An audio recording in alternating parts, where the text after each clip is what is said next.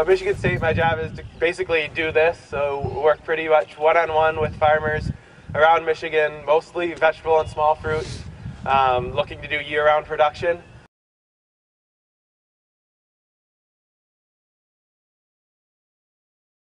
I think anyone who is interested in extending their growing season, either into the fall and early spring, or anyone who's interested in growing year-round. I think that it can be at a commercial scale.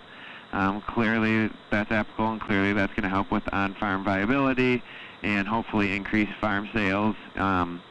But we also have seen some homeowners who are also interested in it, who may have a garden, but they would like to get things a little bit earlier or later in the season, or even year-round.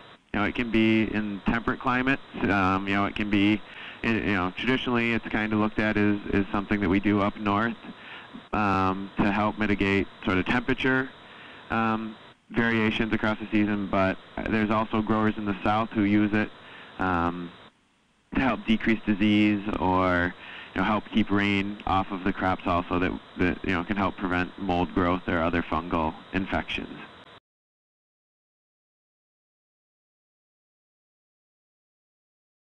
It just depends really on your market, what kind of crops you would grow. You can grow things, depending on what time of the year. In the spring, summer, and fall, we're talking about warm season crops, so things like tomatoes, pepper, eggplant, yellow squash, zucchini. You can grow carrots, scallions, herbs like basil, parsley, dill. All those do really well. And then in the winter, we're usually talking about crops that can tolerate those cold temperatures, so usually leafy crops, so things like spinach, salad greens, lettuce, Swiss chard, kale, and then the root crops like carrots, radishes, sometimes fresh market turnips.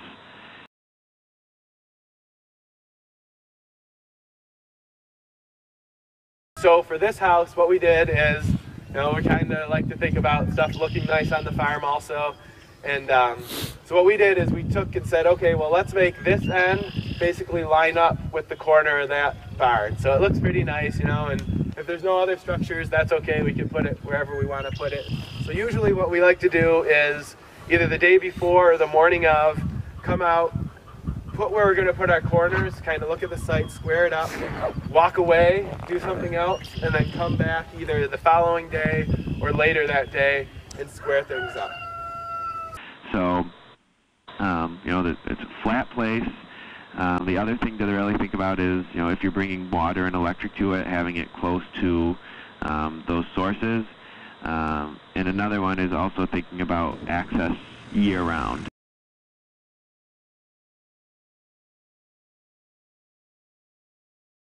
Range of prices is depending. It's kind of like a car, you can get things stripped down, no power or anything, or you can go the other way and get the the Cadillac version of all power everything. So in general, they're ranging somewhere between $3 and $6 per square foot. So if we had, say, a 30 by 96, I kind of like to do easy math, so we would say that's about 3,000 square feet. And it could range anywhere. If we were at that $3 per square foot, it'd be around $9,000 for the materials.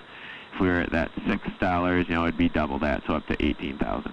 And it's important to remember that that's only for the materials. That doesn't involve any of the construction. That doesn't involve sort of the hidden costs of getting water to the site, getting electric to the site. If you're running 2 layers of plastic, so you need a little inflation fan, or running thermostatically controlled shutters, or other venting options like that. Some of the other costs, I think, that don't necessarily come to mind right away are the site prep.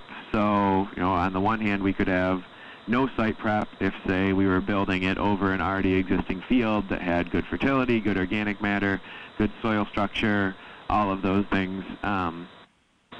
On the other hand, we could be breaking new ground, so we're going to want to, especially if it's in turf or in farm cases, crabgrass or quackgrass, getting in and tilling that up, breaking that up, and trying to exhaust those plants so that you aren't dealing with all these weed problems when you go to build or when you go to grow.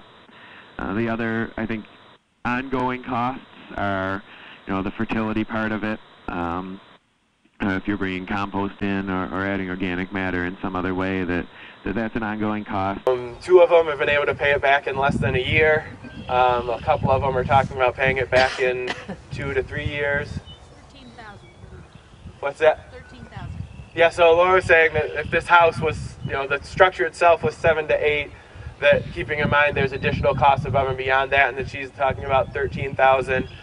We built a couple. The ones in that research project were about 11,000 for the structure, and then with the water and electric and those things, we add on, somewhere in the 17 to 18,000 or so. So, but again, we're talking about paying that back in as little as 1 year. There's one that should be doing a lot better than they are, but that's the nature of on-farm research, and but mostly we're averaging somewhere between 3 to 4 years. So for me, that seems like a pretty good payback on the structure on any sort of investment. If you can put money into it and you can get your money back and start realizing a profit in between a year and 4 years, that seems like a pretty good payback.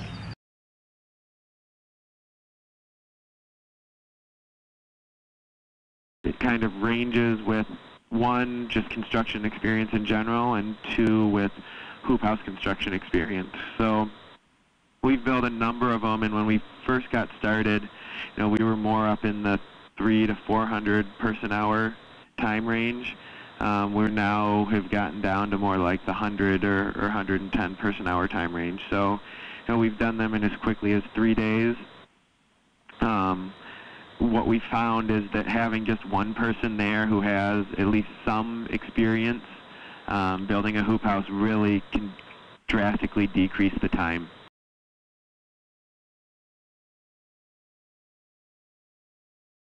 The more stuff you start standing up, then the more it starts to get out of whack, and if it's pre-drilled, the harder it is to get the bolts to line up or the screws to line up, and you end up fighting yourself the whole time.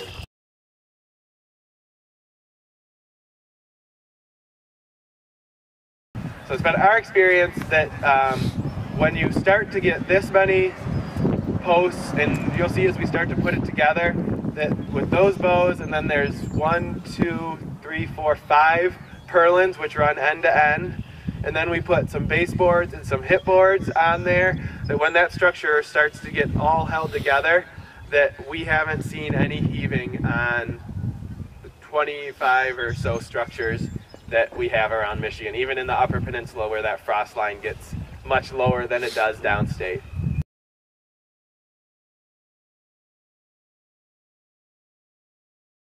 I don't know off the top of my head what it is for a 34 by 96 foot house, but for a 30 by 96 foot house, for every inch of rain, we displace about 1,800 gallons of water. That's quite a lot of water. And so is there any way to capture that rain or catch that rain? So usually it's really easy to collect rain if it's a gutter connect, where if you've got a multi-bays and you have a gutter down the middle. But it's really hard to vent that passively, because when you get over 34 or 35 feet, you start to get hot pockets from passive cooling. But there is one site in Ypsilanti, which is where Eastern Michigan is, or Eastern Michigan University, a site that we're working with there, that they put a big cistern in the ground, and they're in the process of putting that in. So I would say that there's some way to do it, but that I'm not sure how that's going to look.